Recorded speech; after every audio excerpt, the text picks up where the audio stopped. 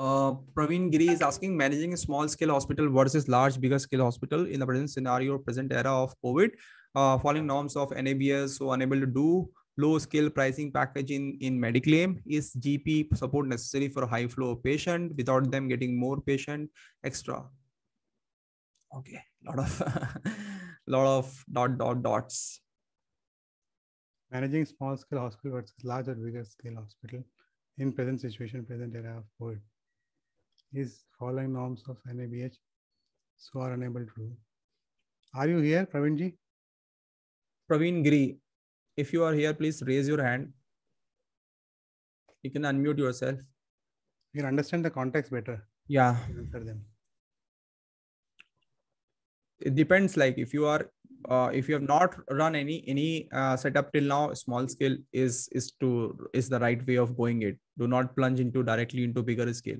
If you're already running a small scale, you want to expand, there is always a correct time. Okay, this is every correct time is now. Okay, do not worry about the situation here and there. Don't worry a lot of things. This country needs a lot of hospitals, lot of people, medical healthcare.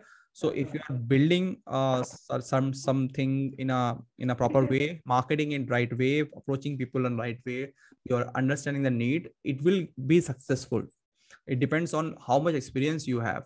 So it is important that what is your present situation, and then from there you can jump to the next level, following norms, NABH, and so. You keep the new setup lean. You should not overspend so that you are in debt. Correct. And a low skill pricing package in Mediclaim, that you can decide which Mediclaim you want to approve of, which you cannot. It depends on your capacity. Okay. And it depends upon your facility also. Sometimes rather than getting it wasted, it is better that you get something out of it. Yeah, even if it is a break-in situation, at least the property is utilized. And if GP support necessary for high flow patient, it depends. Okay, if you have a strong brand, that is what we are telling to everyone here. Make a strong personal brand so that all GPs don't have a capacity to negotiate with you. You should. If you don't do a branding properly, this situation cannot change. Yeah, because unless and until you are getting a direct inflow of patients, you will not have a position of power of negotiation. You should negotiate from the position of power. That can come only if you have a good brand, a strong brand, and that can be built over years. And this digital era gives you an opportunity to build brand very easily in 1 and 2 years if you can do it properly.